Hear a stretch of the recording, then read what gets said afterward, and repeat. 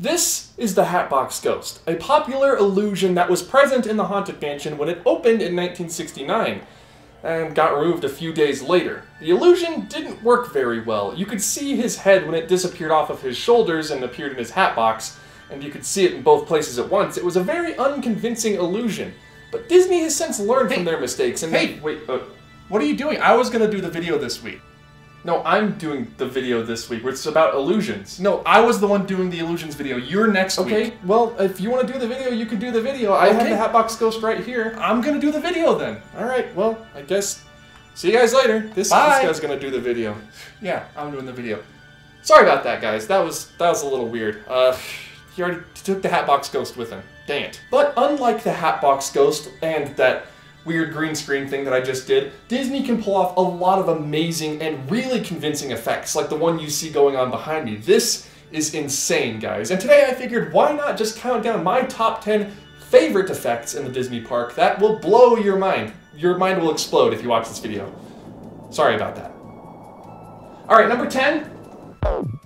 When people think of illusions at the Disney parks, their minds usually go to one attraction in particular, and that is the House of Illusions, as Walt called it. And Mark Davis is the master in charge of our House of Illusions, or what do we call it? A Haunted Mansion. Haunted Mansion. The Haunted Mansion. And the Haunted Mansion has many, many different kinds of illusions, but the one I want to focus on in this video is the Pepper's Ghost effect. But we've talked about Pepper's Ghost in the past, and a lot of people know how it's done. A light source is shined onto a person or a figure, which is then reflected into an angled piece of glass up on the stage or show area, and because the image is just a reflection, it appears translucent and kind of like a ghost. The same kind of technology that was used for the Tupac hologram, which wasn't really a hologram, more of a reflection, but like I said, we've talked about the Haunted Mansion use of Pepper's Ghost a lot on this channel. We're going to talk about the uses you can find in other attractions at the Disney parks, like the Mini Adventures of Winnie the Pooh. You can find it when Winnie the Pooh drifts off into Dreamland, or Nightmare Land,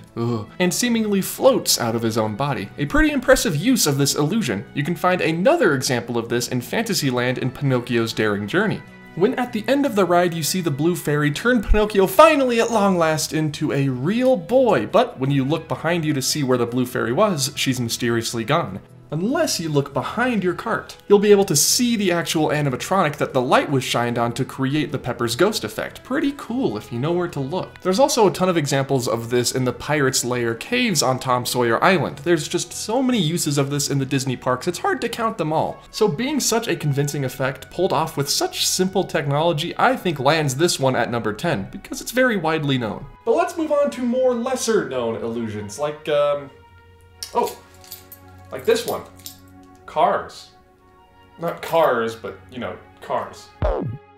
Peter Pan's Flight is a Fantasyland dark ride classic that opened with the rest of Disneyland Park in 1955. The ride was a suspended dark ride, which means instead of running along a track on the ground, the track was instead on the ceiling, making it so you could look down at the sets, giving you the feeling of flying, like you know, like Peter Pan. And one of the most impressive parts of the ride was a massive model of the City of London, where guests would be able to look down and see Big Ben, boats on the River Thames, and even some teeny tiny cars driving down the street. Now it's kind of hard to see it in videos because they are such small tiny little dots, but the cars move through the streets and it's pretty convincing. And the illusion of these cars driving down the streets is accomplished by painting little tiny specks on a bicycle chain that glow under a blacklight. And as the bicycle chain is pulled along, it looks like the little tiny specks are headlights of cars driving down the street. Something that's been around since 1955, an effect that's so convincing they didn't have to change it because people still buy it to this day. Those aren't little bicycle chains, those are cars. So the next time you're in the park, look down at the model of London. I promise it shows up better when you're actually there,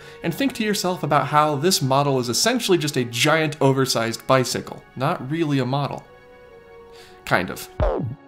You know, not all effects in the Disney rides have to be mind-blowingly good. Sometimes they can be mind-blowingly terrible, and that's what number 8 is. I just wanted to put this in here, not because I like it more than 9 or 10, but because I think it bears mentioning This is just really bad. Now, admittedly, Navi River Journey is one of my favorite attractions at Animal Kingdom. It's a little short, I'll give you that, but the atmosphere is unrivaled anywhere else in that park, I think. Disney needs more chill boat rides, what can I say? And the effects in the ride are, for the most part, extremely convincing, except for this one that I'm going to talk about now. This one is probably one of the worst things I've ever seen in a Disney ride. There's a part of the ride where you pass in front of a small clearing, and trickling down from the clearing is a waterfall, just a very small, quaint waterfall. And instead of making the waterfall out of, you know, water lit from behind or underneath, Disney decided they should project the water onto the slope and have bubbles come up from underneath the surface to represent the waterfall hitting the river, instead of just putting a little waterfall there. They did all of this instead of just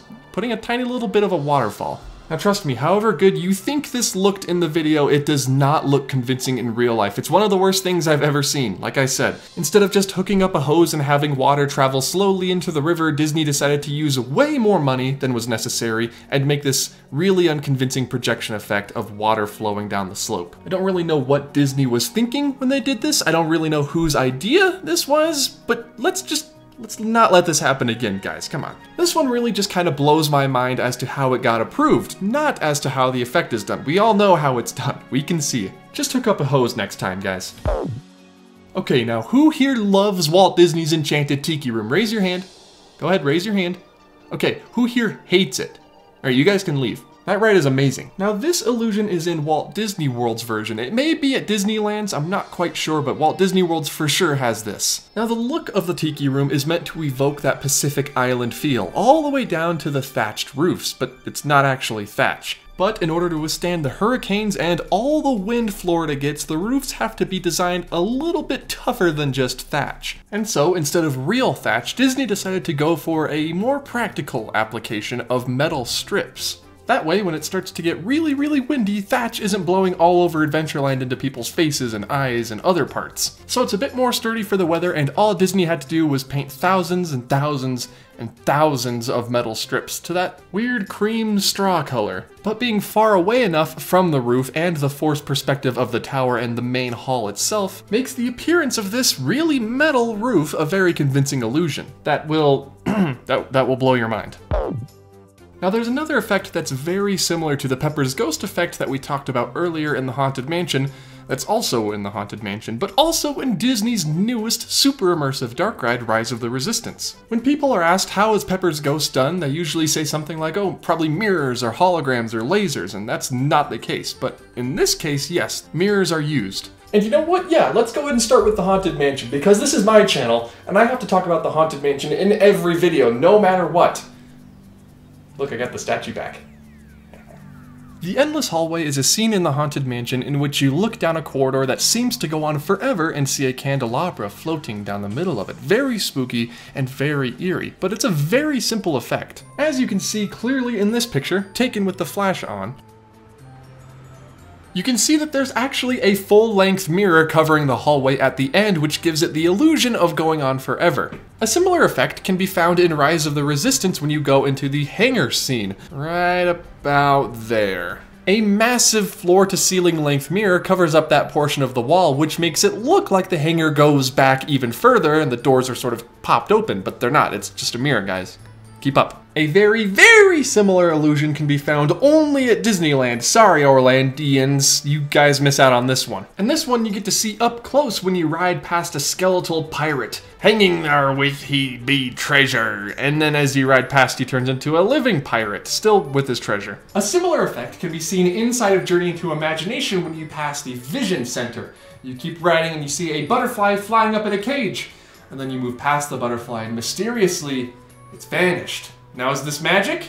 How did they do this? What you're actually looking at is half of a pirate split right down the middle by a mirror, which makes it look like a whole pirate. But then when you go onto the other side of the mirror, a new half figure on the other side of the mirror is reflected instead, making it look like it transforms or disappears before your very eyes. The middle rope that's suspending this poor pirate is actually what's hiding the edge of the mirror. In the case of the butterfly, it's not two halves of different figures, it's instead one half of one figure to make it look like it disappears instead of transforms. The edge of the mirror, of course, is being obscured by the middle bamboo pole in the cage. Mirrors!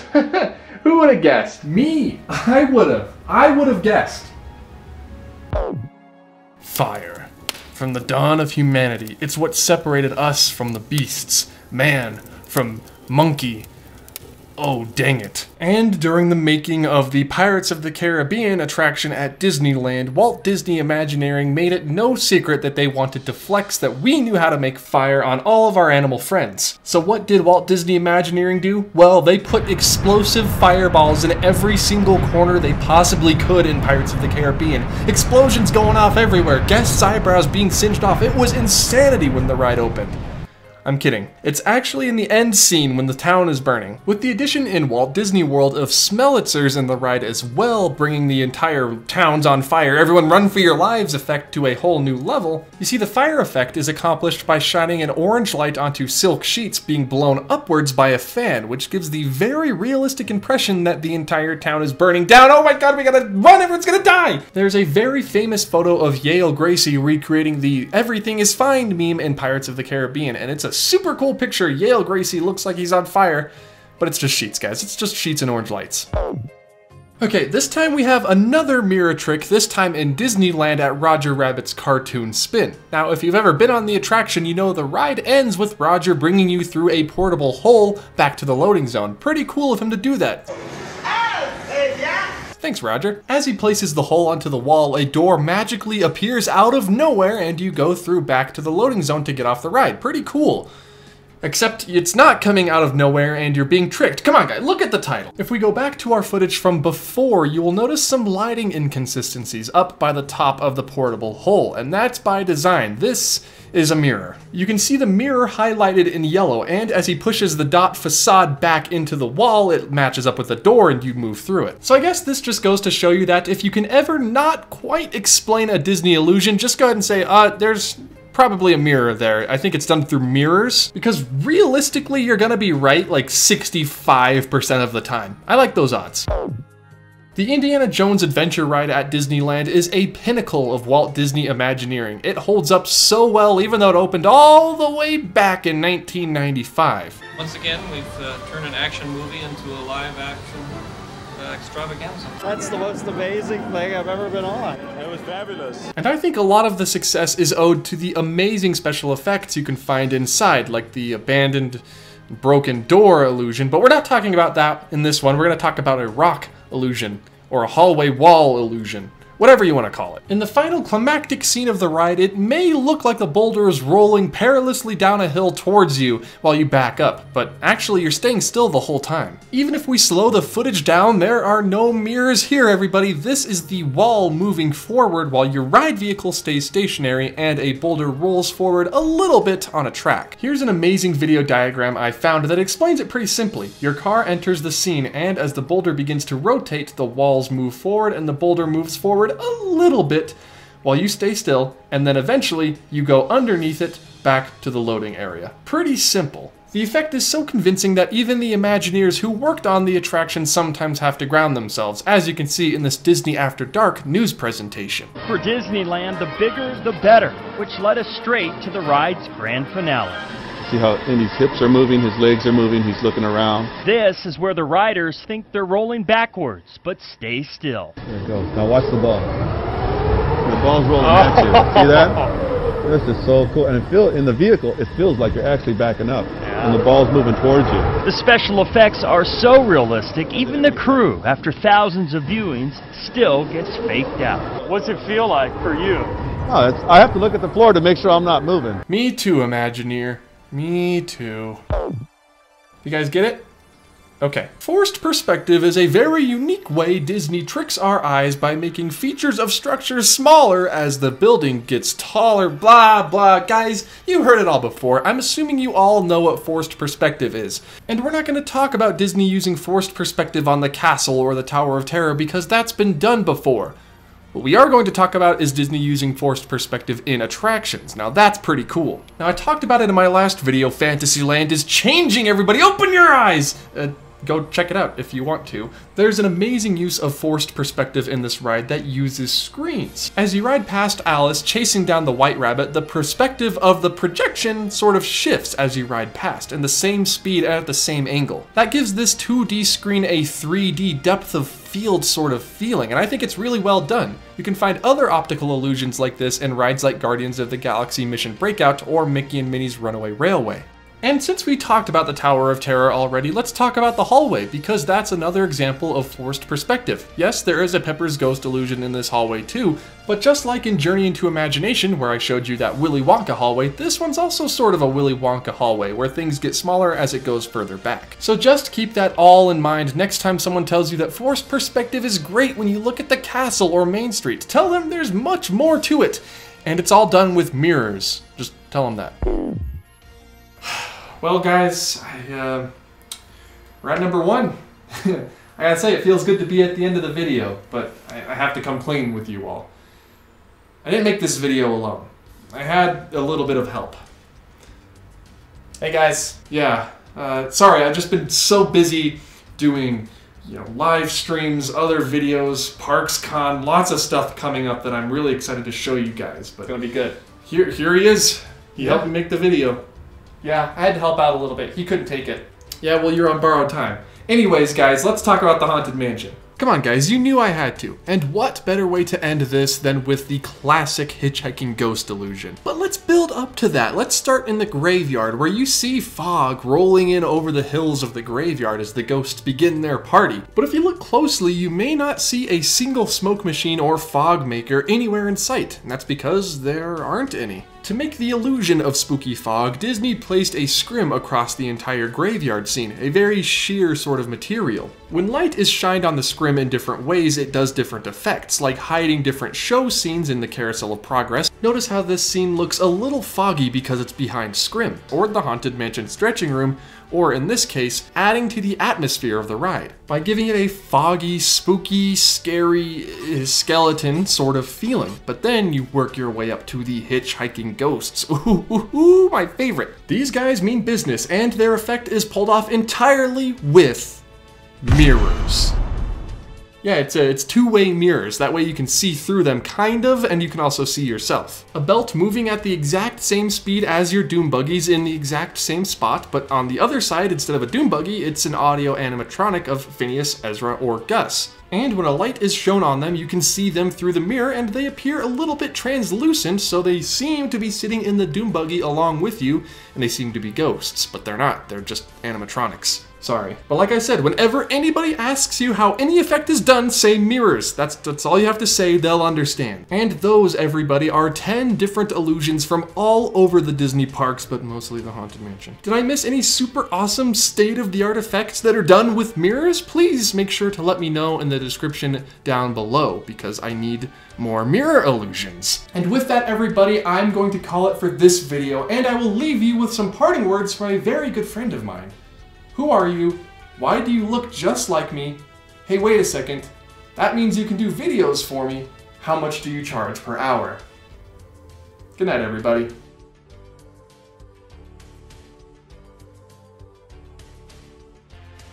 I did a fade to white that time. Hello, everybody. Thank you all so much for watching my top 10 Disney illusions that will blow your mind video. Was your mind blown?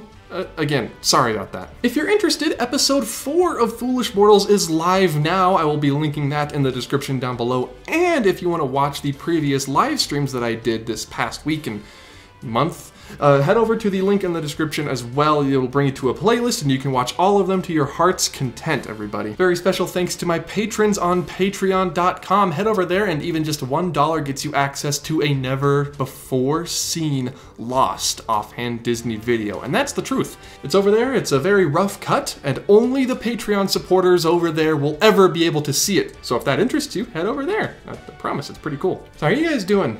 Huh? Disneyland. Disneyland's opening end of April. That's gonna be super cool. I'm probably not gonna be able to go, but it's gonna be amazing for my friends who live there. I hope they're very happy. I hope they get a mint julep and it's just a lot of fun for them. I'm gonna be there in spirit. Again, let me know if I missed any mirror illusions. That's mirror only. No forced perspective, nothing like that. Only mirror illusions. And I think I'm gonna wrap this one up. Guys, thank you all so much for watching, and I will see you all in the next one. It'll be about the Haunted Mansion, probably, or at least it'll be in there somewhere. Goodbye.